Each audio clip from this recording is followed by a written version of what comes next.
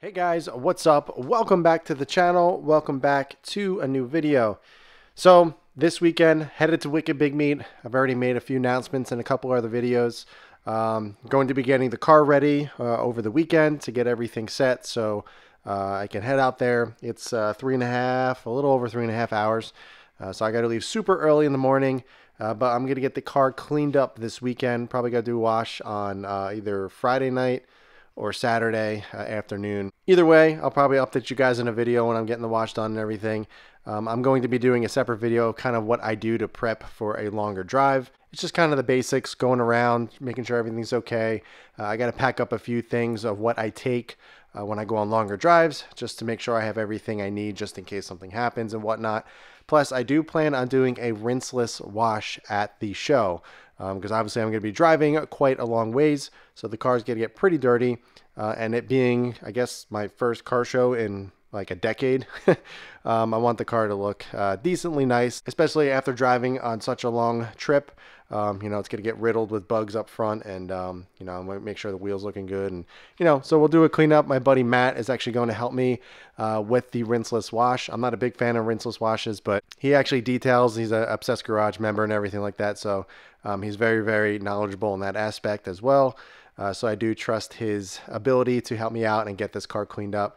So we're going to do that the day of the show once I get in and get the car cleaned up. But what I want to go over in this video is just a little discussion because I've been getting this question a lot lately. I'm not sure what triggered this question. I'm not sure why people are asking this so often all of a sudden. A lot of people have asked me recently why I'm staying so motivated with this car. How come I'm not selling it? How come I haven't moved on to anything else? I've had it for 5.5 years. You've done so much to it. What else is there to do? Why are you hanging on to it? Why do you still want to keep this car? It really got me thinking as to why this car is still in my garage, why I'm still hanging on to it, why I continue to modify it. So I thought it was a good idea for a video to kind of explain as to why I still have this car, because I know a lot of people have a very similar mindset to me. So it may help some others as well. So I figured I would go over my list just to let you know as to why I still have the STI. Now, the STI for me has been a long time bucket list car. It's a car that I've wanted ever since I was a kid. And I told myself whenever I had the opportunity, whenever I was able to purchase one, I would do it. And 5.5 years ago, I did. I bought the car brand new from a Subaru dealer, got everything that I wanted, and it has been an absolute pleasure. So it being one of those bucket list cars and kind of always wanting one, it has made this car more special than I ever thought it could be. For me, when I got it, I was like, hey, I'm going to hang on to this for a few years. It'll be fun. But then I'll be ready to move on to something else. But here we are, 5.5 years later, still enjoying it immensely, still modifying it. And every single time I drive it, it still brings a huge smile to my face. So having that huge sentimental feeling, that huge sentimental part of it in my mind is a big reason as to why I'm still hanging on to this car. It still feels like I just got it.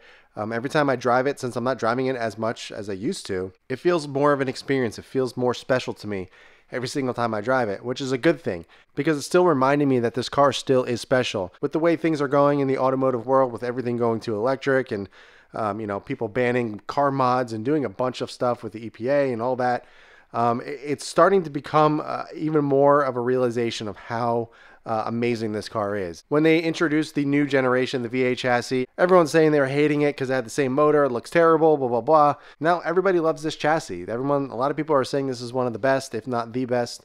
Obviously that's very subjective, but it's become one of those cars that people are lusting after. And now knowing that the STI is no longer being made, it has become even more so. After all this time of owning it and modifying it, I've realized the longer I'm hanging on to this car and the more that I do to it, it actually is making me appreciate this car even more.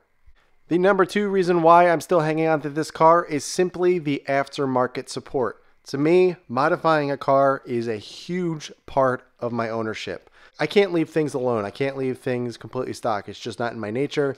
Ever since I was a kid, with all my bikes, all my mountain bikes and everything, modified everything. I was changing the suspension, tires, pretty much the stuff that I do on cars today, just obviously on a bigger scale. I was always tinkering with things, even as a little kid with my Legos and all that stuff, trying to make them better, trying to make them different and everything. And that was just the nature of me. That's just what I enjoyed. So having that aftermarket support is incredibly important. So when I picked up this car, or even before I picked up the STI, the aftermarket support for this car is absolutely insane. You literally can replace everything with, pretty much an aftermarket part, which is great. But a huge part of that is not just for aftermarket parts, but it's simply the fixes. And what I mean by fixes is this motor obviously has been around for a very, very long time. So people are very knowledgeable on it. So if there's an issue that's kind of happening to your car, most likely, 100 other people have experienced it, and there's a fix for it. There's an aftermarket solution to fix that problem. With any performance-oriented car, there's always going to be that Achilles heel. With M cars, with the E46 M3 specifically that I owned, there was SMG pump failures, there was subframe issues, there was Vanos issues. All that stuff now has a fix for it. There's stuff that you can do that bulletproofs all that. With the EJ motor, you can get AOSs, cylinder full cooling mods, fuel stumble kits. A car with such aftermarket support, there's a huge backing. Many enthusiasts that are willing to take the time, the effort, the R&D to get specific parts to fix those issues so we can continue on enjoying our cars. And that is super important. I would hate to have gotten a car that I like or that I love, but there's no aftermarket support. There's no modifications for it. There's no fixes for any issues. That's just not fun to me. I feel like I would get really bored of it very, very quickly, and I would kind of move on to the next. So having the knowledge out there and having the fixes for any issues that may come about is definitely a huge aspect as to why I'm still hanging on to this car. The third reason why I have not gotten rid of this car is simply the people, the community. Since starting this YouTube channel, obviously people are coming to see the car. I mean, that is kind of what initially brings them to this channel. They're curious, they watch the videos and everything, have questions. But overall, people come to this channel for this specific car because there is such a huge community. And everybody that I talk to, for the most part, and everybody that kind of follows my journey and everything, it's honestly, everybody is so nice. It's really hard to find a community that has such willing and helpful people. Anytime that I pose a question about what to do next, or I'm thinking of doing this or that, so many people just reach out to me offering their opinions, their feedback, and it's just absolutely insane. It's so cool to have that community in a car that you love. I mean, it really, really does make this whole experience of owning this car that much better. For example, like I mentioned, I'm going to Wicked Big Meat. A lot of you guys do know the modifications on my car, but I understand not everybody watches the channel or the videos and everything and knows everything that was done. One of my subscribers who's followed me for quite a while, who drove me to and from my shop to pick up the car when we're doing the turbo and everything, he actually reached out and was like, hey, I know you're going to Wicked Big Meat. I know a lot of people don't know everything that is done to your car. It'd be really cool if you had a mod list somewhere so people can see it. And I was like, yeah, don't worry about it. Not a big deal, whatever. And sure enough, he made me one of these, which is really, really cool. It's literally every single modification that I have on the car with a little QR code that brings you right to the YouTube channel and all that. And that's freaking awesome. I'm gonna actually put this in the window on the inside so anybody at Wicked Big Meat can take a look, see everything that is done. And it's just one of those things. I understand it's not the biggest deal in the world or the hardest task to do, but he did it on his own time. He was like, hey, I want to help you out. I mean, he's not even going to the meet, and he did this for me. He just did it as a favor just because he's a nice person, and that's kind of the community that we have been building around here, which is really, really cool. So having that community, having the people around, it's just one of those things that I love about owning this car. Anytime I'm driving it and I see another Subaru owner, before I even get a chance to wave, they're waving right back at me or flashing their high beams. It is such a cool atmosphere, cool club, if you want to call it, to be in. And I'm really, really honored to be kind of representing the brand, on the channel and everything, and kind of showing my journey. So the community, the people, is another reason as to why I'm hanging on to this car for so long. Last but not least, the reason why I have hung onto this car for so long, which is probably the most important one, is simply because of how simple this car is. Over the years, I have driven some really, really fun, cool cars, some cars that a lot of people haven't even gotten a chance to driven or, dream of driving and everything.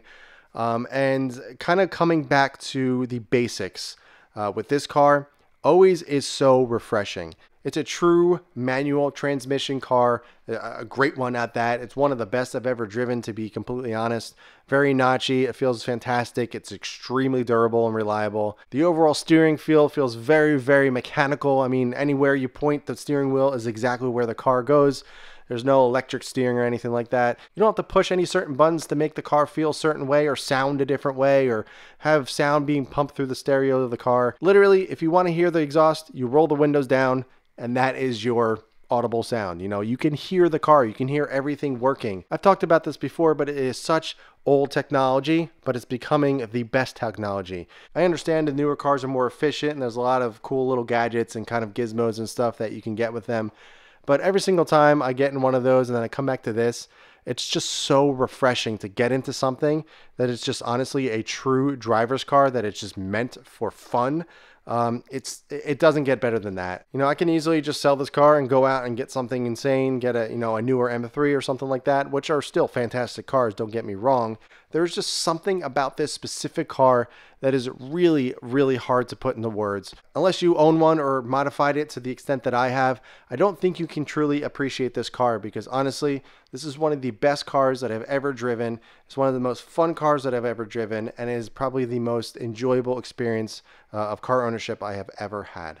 So I understand that this car, the STI, is not for everybody. Other people will go out and try different things and enjoy them more, which is totally fine. This is just my opinion, and I wanted to share them with you guys because I know, like I said, a lot of you are in a very, very similar mindset as me with this car. And I thought it would be helpful to kind of share those thoughts that I was going through, because a lot of people were asking me that question recently. So I thought I'd make a video on it, going over everything as to why I'm still hanging onto this car.